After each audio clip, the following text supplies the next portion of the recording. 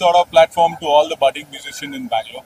All the idea came up through a World Music Day, where we planned for a 50 musician to play together in our premises.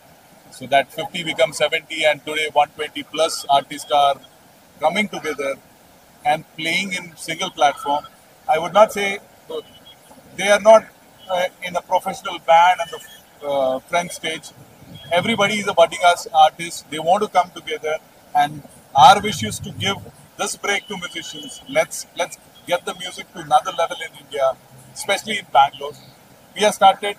Maybe future in all the cities will come up, and we're going to have the big music platform in India.